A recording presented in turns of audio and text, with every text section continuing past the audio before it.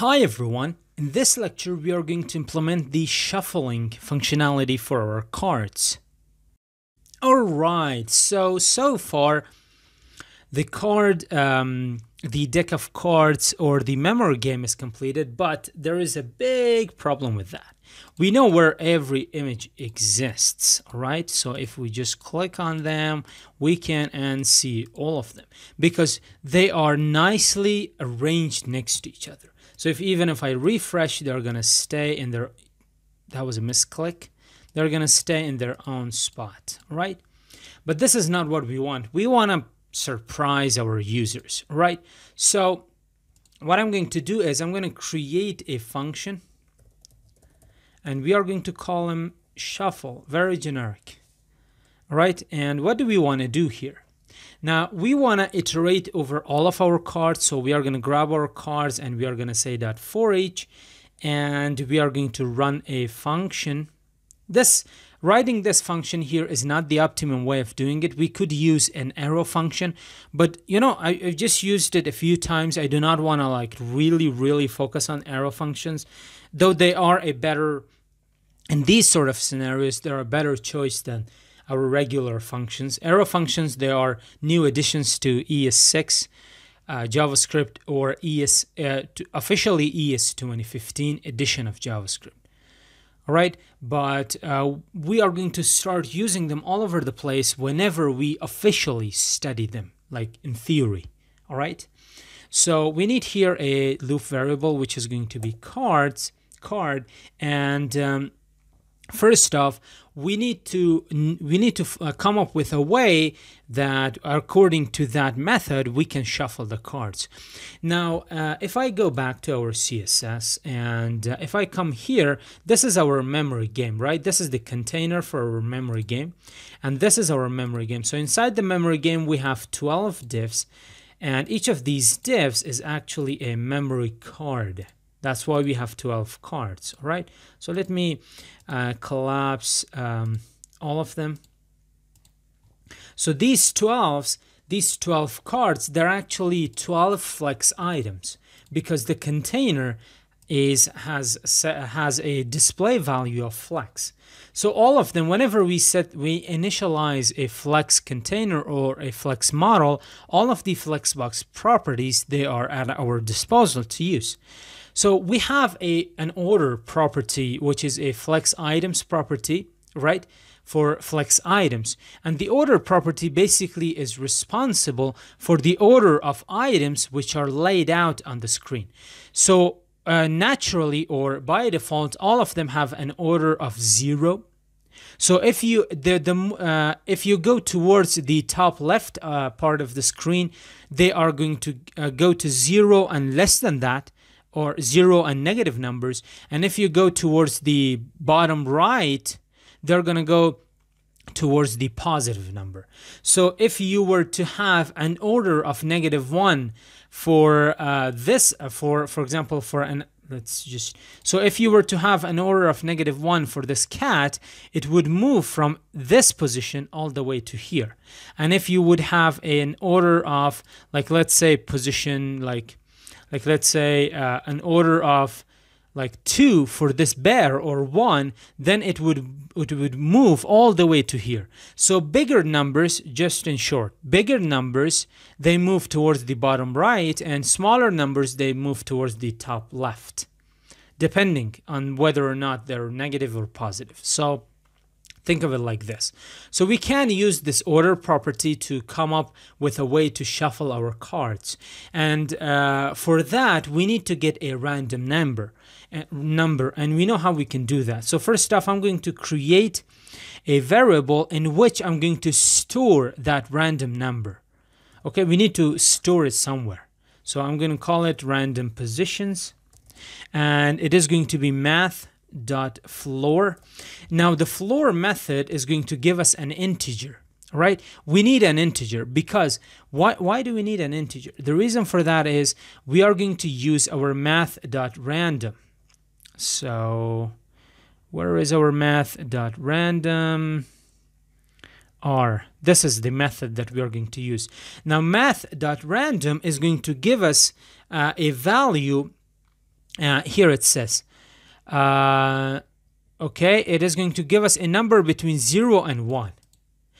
But this is going to be a decimal number. We want a whole integer. That's why we are going to say math.floor. It is going to give us a complete integer. And we multiply it by 12 because we have 12 cards. Simple. Now, the number that comes out of this, what do we want to do with that? First off, let's find out what are the numbers that is going to come out from this random positions. So we have successfully implemented the random, and we have stored it inside this variable. So now let's go ahead and let's access that variable, and let's see what is the value stored inside this. So if I click on it, so this is this function is not called. And how do we call this function? We know that whenever you create a function, this is another cool idea in JavaScript. I'm just going to write the name here, and I'm going to explain to you guys what this means. Whenever you create a function or you define a function, you need to call it for that function to wake up and to do something. But we have no good way of calling this function. We want, whenever the page is reloaded, we want to call this function. So we are going to convert this function into an iffy. And you heard it right. It is an iffy. And we grab in the entire function, we open parentheses, and we open parentheses at the end of that function as well. Now this function has been converted into an iffy. An iffy is an immediately invoked function expression. It means that the function is called immediately after its definition. Now this function is called. So whenever you want to combine the function definition with the function call, like instantly, you just create an iffy. It's called an iffy, an immediately invoked function expression. Or think of it like this, immediately woken up function. Okay, so now whenever we refresh the page, we see an iffy. So if I refresh the page, we see all these numbers. See? We see these are all random numbers, and we are going to assign all these random numbers to each of these cards. And then the order of these cards is going to change, resulting in a wonderful shuffle. All right, so let's reload the page. See, each time we get different numbers. Each time we are going to get a different number. We are not going to get 12, and we are not going to get -1. That's what we did there. Okay, so we are always going to get from 0 all the way to 11, right? So we are going to get that. Now that we have successfully grabbed these random numbers for our random position, how can we apply them to those cards that we have? So we are going to say card dot tap into the world of style, and I don't know why it does that. Style, and we are going to get the order property, and we are going to set it to what? To random positions. That's it. So let's see. Now everything is random, okay? And we can check it out for ourselves. So this is bear, it's there, but this is dog. But originally these two bears, they were in the same spot. So that's incorrect. Let's go ahead and check out. This is the bird. Check out these two. We have a cat. And we have, so the dog is right here. So this is our first.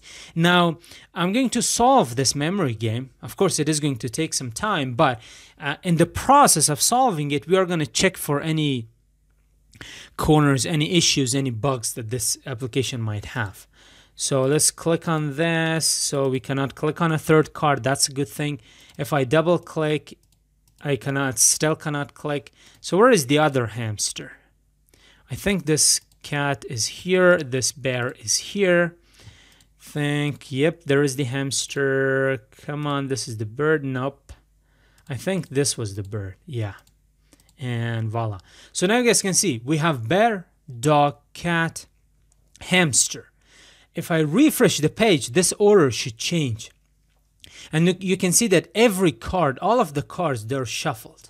So if I change, we have cat, curious cat, bird, and dog and hamster. If I refresh, we are going to get again hamster. Refresh, we are going to get a bird. So each time we refresh, the order property is going to change the order of our HTML elements or our cards, resulting in a different deck of cards that we can work with.